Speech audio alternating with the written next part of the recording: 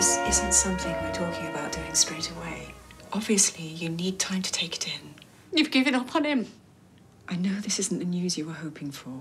Just because he can't run around doesn't mean that he doesn't deserve the right to live. Of course not.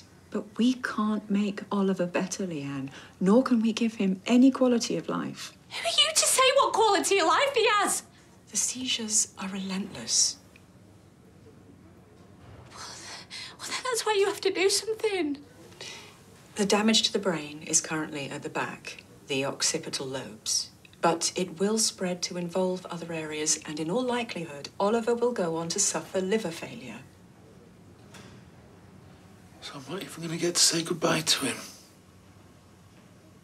He won't be able to hear my voice or know I'm even there. If I didn't think this was in Oliver's best interest. How can you let a child die? How can that be in his best interests?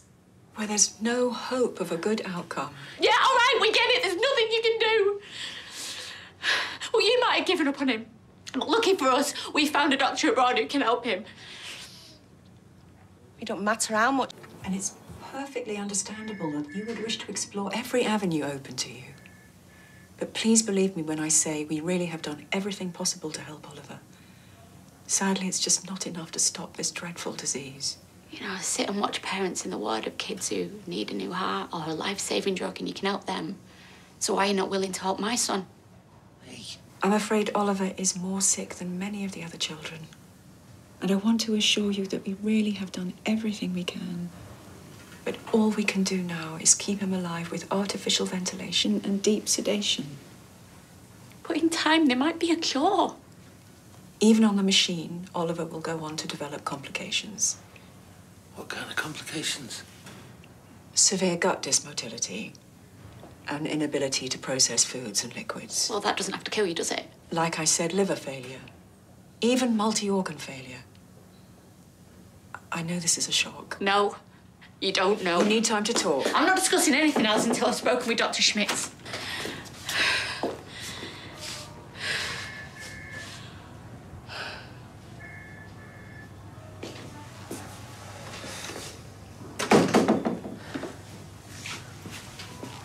Just want him to be okay.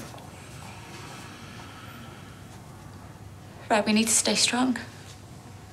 We're all he's got. I know it's gonna... So where does that leave Oliver? I mean, what happens now? Oh, nothing. We talked to Dr. Schmitz this afternoon and then we take it from there. Do you know what? I think this might be the single most important thing you've ever done for me. They're going to help him. They're going to help him, I know they are. And I don't care whatever it costs or how long it takes. Where's Steve? Oh, I told him to go and get his head down for an hour. He's going to come back for the call later. Do you know what? I feel like sick and positive all at the same time. Sorry. Sorry to lay all this on you. Don't know what I would have done without you. I love you. I love you too.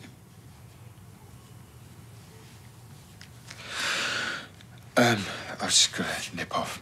Why? There's something I need to do at the factory somewhere. Right.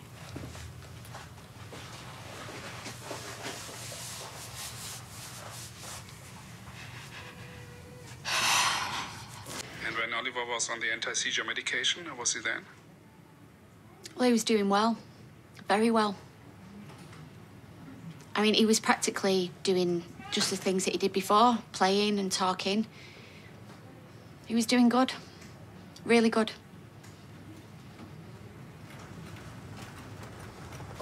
That's good. Now, if I could go back to your son's seizures, how frequent would you say they were when he was at home and on medication? Well, Hardly any, really. I mean, obviously there were some, but like I say, hardly any. Excellent. So, from what you've told me, it sounds like Oliver could be a candidate for treatment here. That's wonderful. So what happens now? In the first instance, I would need to discuss Oliver's case with his consultant at Weatherfield General, and then I would have to arrange to come to the UK to carry out my own examination. I'm afraid for this there would be a fee. Oh, that's fine. When would you be able to come? My secretary will be in touch about a date, but it won't be for at least a few weeks. Oh. Can I just ask, if Oliver is a candidate for treatment, how much would it cost? Well, that doesn't matter. We'll do whatever it takes.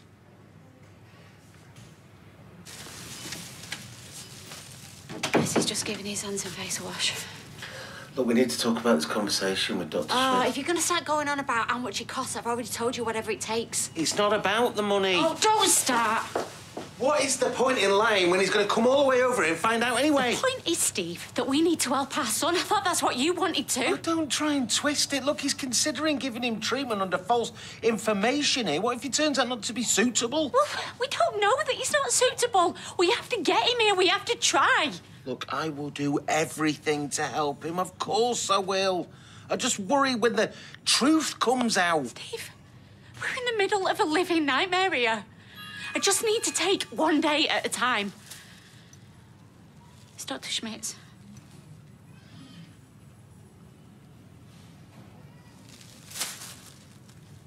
He sent the estimate for Oliver's treatment. It's £500,000.